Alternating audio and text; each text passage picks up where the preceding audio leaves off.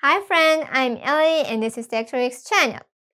In this video, I will show you how to create a drop-down list in Google Sheets with search feature.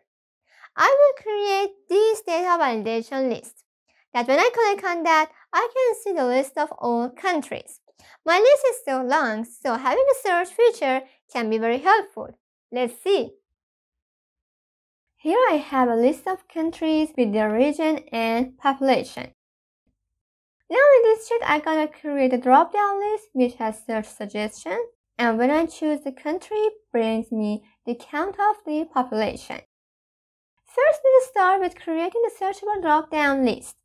I choose this cell, and then on Data tab, I select Data Validation. A data validation window will open.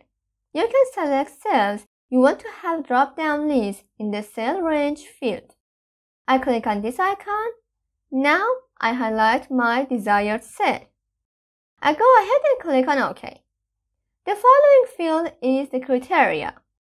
For drop-down list, I need the first option, list from a range. And now here I choose the range that I want to create the drop-down list from that. So I go to the data sheet and I choose the country list. In addition to the cells I selected, I highlight a few other empty cells. Now I click on OK. We are finished here. So I click on Save. As you can see, the drop-down list was created. If I open the list, you will see I have a long list. But if I type a few letters of the country's name, all the countries that have these letters will be suggested to me.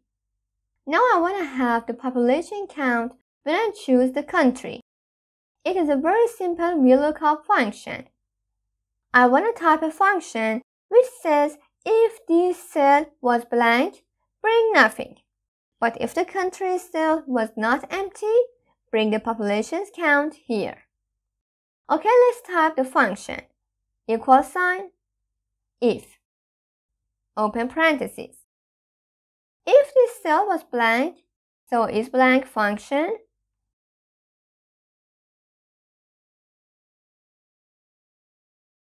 comma, bring nothing. So two quotations, comma.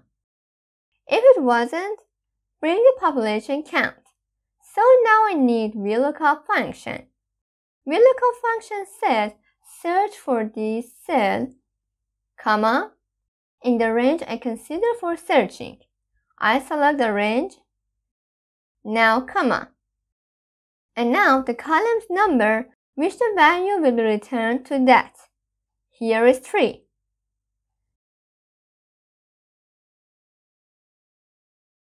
Now to close parentheses. Okay, the formula is finished.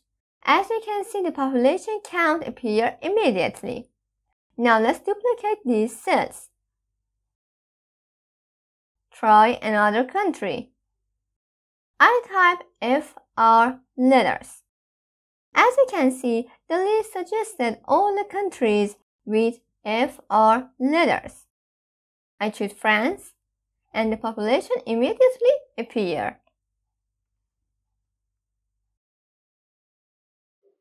If you find this tutorial useful, I suggest you first hit the thumbs up and then watch the playlist of Google Sheets. Have any question? Ask me in the comments and I will answer all of them.